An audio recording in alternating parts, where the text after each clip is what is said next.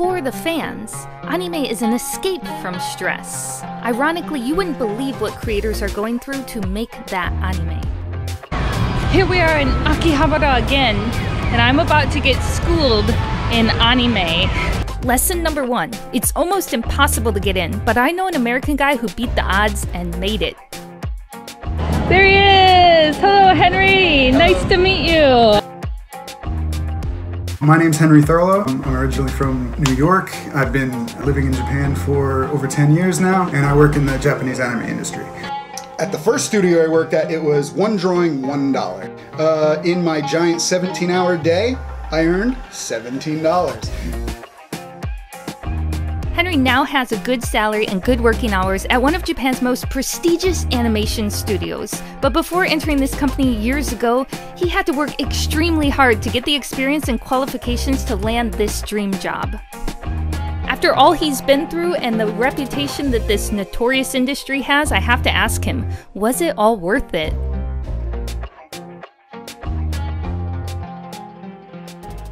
For most of the animators, and I know you'll think I'm crazy saying this, but it really isn't a job. I don't consider what I already do a think job. You're crazy, Henry. I already think you're crazy. I am. Well, but I guess I am. Like I am, but I'm crazy in a way that I embrace and I'm proud of, and I wouldn't have it any other way.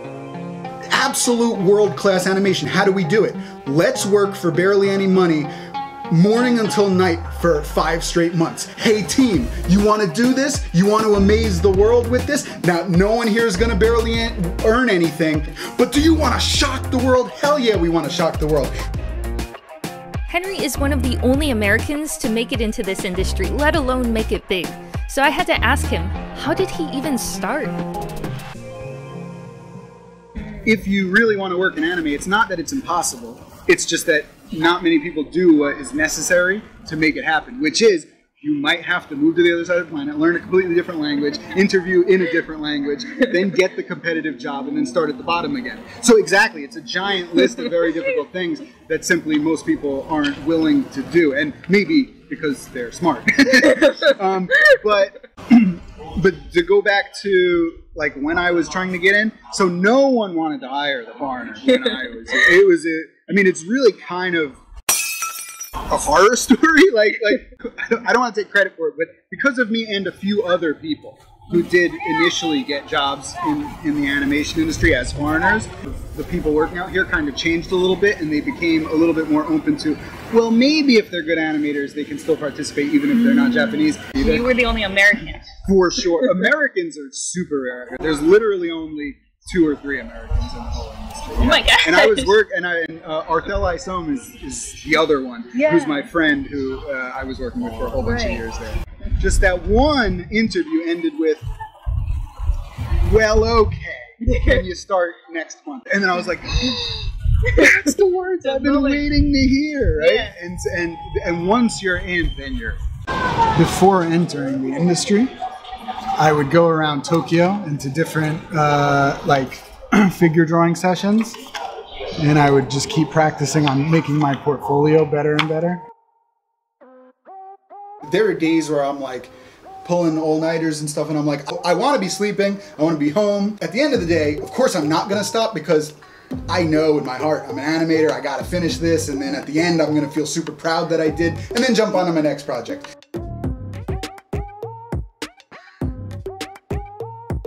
So the West, I think, hears about the Japanese work ethic and is shocked and appalled constantly. Oh my God, Henry went through that. That's so crazy. Japan needs to change that. How dare Japan? They're taking advantage of people, etc., etc. We demand, right? It is kind of the mind frame. Now you're working at a great studio that tons of people would love to get into, and they give you the weekends off so you can actually have a life. You can have a personal life too. The way animation, man, and really, like, I'm not just hyping them up because I work there. Like, legitimately, they earn all the hype. It really is like an honor. Like, it is the dream job at the moment. I just knew since first grade. That's the thing I could do every single day forever, and I would feel most fulfilled.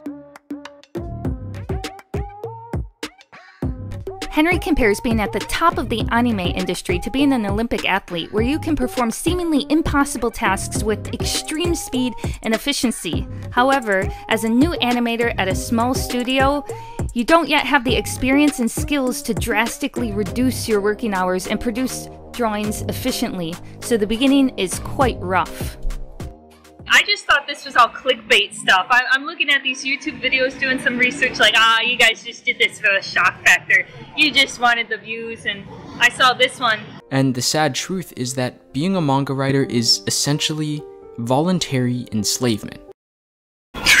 Non-stop work, little sleep, malnutrition, and stress. Is this laying it on thick or just for real?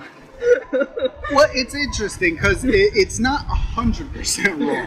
How about this? で、会社を出てフリーランスになった時は4万円、3万円。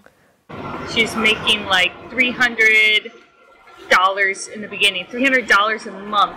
That's better than me. No. That's definitely better than me. She's better than, that just means she's a better animator than me, and I give her props. That's good. I was working at one of the harshest, absolute harshest in-between studios in the whole country. I earned $1 per drawing. Oh man. And I could only do about 10 drawings per day. And that's even with a 10-hour day. It was about an hour per drawing. There are some people that are prodigies, right? And I need to accept that too. That's a hard pill for me to swallow. There are some people that can do a better job than me and make many less hours than me. So they do get 3-day weekends just because they can finish by Thursday what would take me through Sunday. 家に帰らないっていう人もいっぱいいるんで、会社のこう机の下とかでこう寝っ転がってもう寝泊まりしてる人とか、1週間ぐらいずっといるとか、1ヶ月いるとか。Is this normal? Well, so okay, again, especially now as an employee of Toei Animation, and all my opinions are my own, I am not a representative of all of that. But what she's talking about is in-between animators, and that really is the most problematic position in the industry, to be honest. And I don't know how to fix it, because Japanese anime is still hand-drawn. It's not done traditional. It's not done computerized. Like every individual drawing would have to be a lot of money, right? Right. But that's not in the budget. The reason that honestly anime is so high quality is because you have a whole bunch of people working super hard, way harder than, to be honest, the budget would even allow. And if after that work day they only earn $20, they're like, you know what? But I just worked on a project that's gonna be world-class animation. That's my life, that's my pride. Do you realize that America produces almost no 2D animation because of this exact problem? Like, to get good quality, the price would be ridiculous. Even the Western industry, like, it absolutely needs, it would not be able to breathe without the Asian industry that works the way that I just described. So even The Simpsons, even SpongeBob SquarePants, you think, oh, SpongeBob, that's an American cartoon. Is it? It's storyboarded and written in the West, maybe, but no, the whole thing's animated here under the work ethic I just said, right? In Japan, it's like, well, no, I want this crazy additional action sequence. Well, we don't have the budget or the time for it. Well, then all of us will just work really hard just to do it, right? Wow, I would say it's probably all true, to be honest, because I don't want to take anything away from any of the artists that have to go through this really harsh stuff.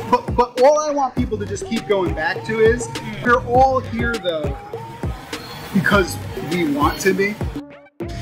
Obviously, just coming at it from the Western perspective, obviously it's ridiculous to get paid so little, 17 hours a day doing it. So obviously that's crazy, that's ridiculous. They're nuts here, right? To think that that's normal and sustainable. Some things need to be rethought in this industry, absolutely. I don't like when the Western animators comment like they're doing it totally wrong, or like everything needs to change. They need to pay their animators X amount and equate it to like the dollar amounts and the work hours from the West. I'm on your guys' side in the sense that, of course I want animators to live good lives, and I want to live good lives and be paid well.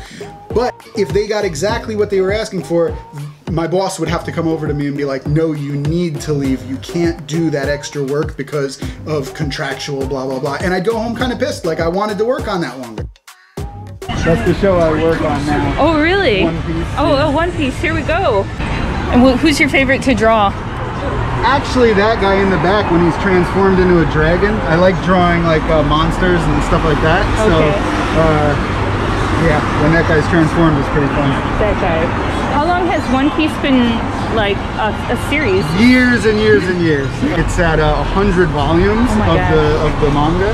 Wow. And then episode 1000 is going to be airing pretty soon. You don't draw the manga though, you just do the anime. Yeah, exactly. That's what I thought. Yep. This is One Piece too. Wow. Funny thing is, I wanted to be an artist when I was younger. I was going to go to art school. I did a lot of AP art classes, though I did fine art. And I got out of it. I didn't go to art school. I decided to go to business school because it is just pretty rough. And you have to work so many hours. It was too rough. I was like, I can make way more money and work a lot less hard if I go into the business world. It's a mix, right? Because certainly they shouldn't get too much work. And yes, there have been times, and I've seen where people just get a giant stack of work on their desk and it's like, finish this by Friday. And like, if that's the case, like, how are you going to finish that without working, you know, like 20-hour days, right? So that there are situations where you're kind of forced into that, and that's wrong, I think, right? There shouldn't be that much work piled on individual people. So, you ever going to go back to America? That's the big question.